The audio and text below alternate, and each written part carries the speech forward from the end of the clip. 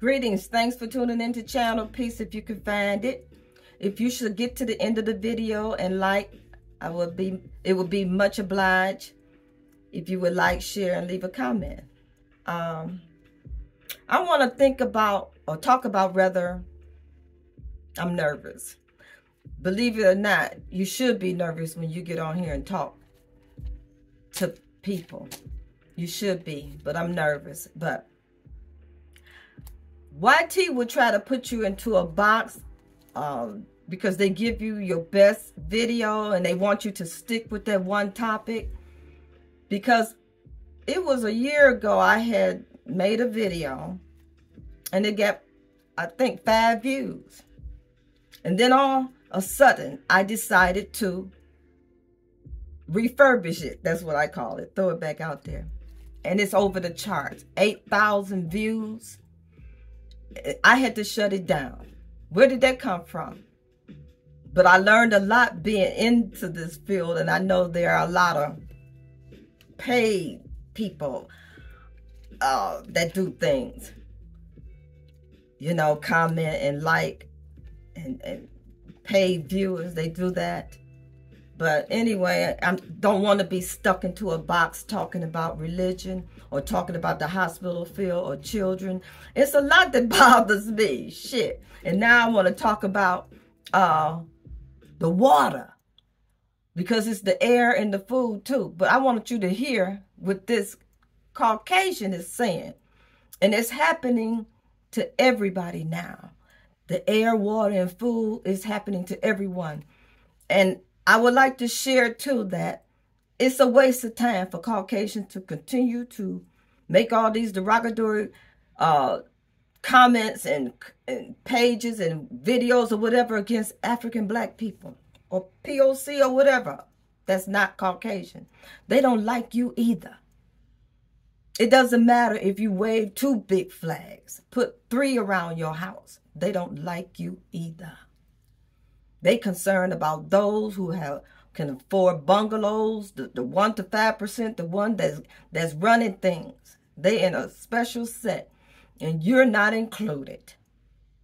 So they after everybody, and I want you to hear what one of them is crying about. And it's not funny, but it's one of their own. And he's bitching and moaning about the water. Listen. I hope I could do it. How about that in your seaweed salad? Mm-hmm. We're going to turn into a vegetarian state. Woo! Shit, that smells. That's the contaminated creek water flooded their, looks like their basement.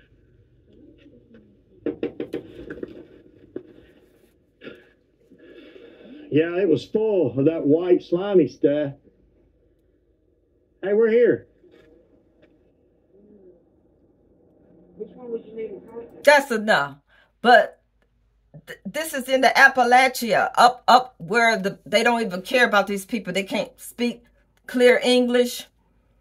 Like me, can't speak clear English, but these are English American people. But they don't care about them either. So it's time to stop worrying about being angry with black folks. They don't like you either. And that's all I'm going to say to that. They don't care. They just don't care. They don't like you either. They don't.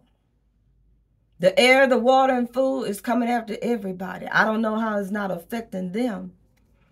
And I've noticed that they had a documentary about the ages of leaders all over the world and how long they've been in their position and their ages.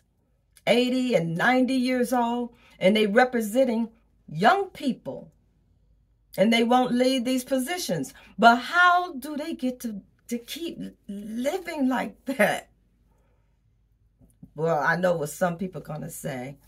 You know, it's a lot of diabolical things going on. But why do you want to be in power that long? What about going home and just relaxing, enjoying your children? Remember the Godfather? He called it quits.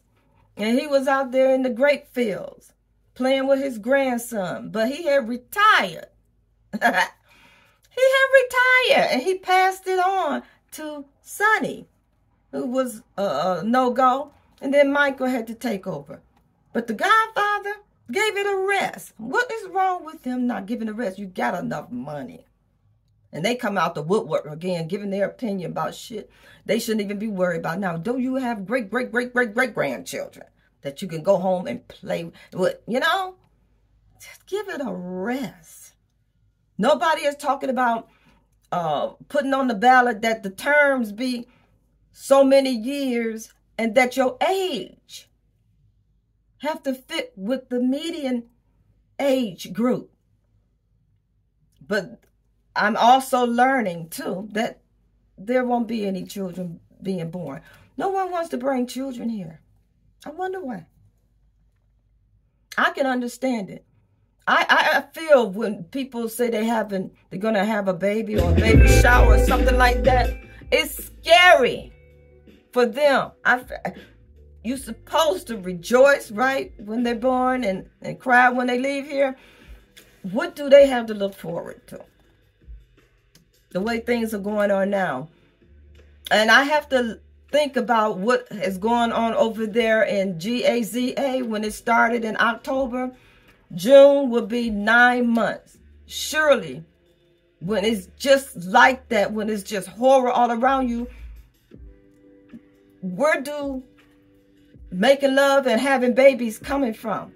There come a time where that's just not on your mind. Bringing them into what? Bringing them into what? Total, utter despair. You don't have a place to stay. You don't have any food. So that's times your baby. It doesn't add up, do it? We didn't think long time ago you got to have something. We didn't even know to invest $100 into these big social engines they got knowing now.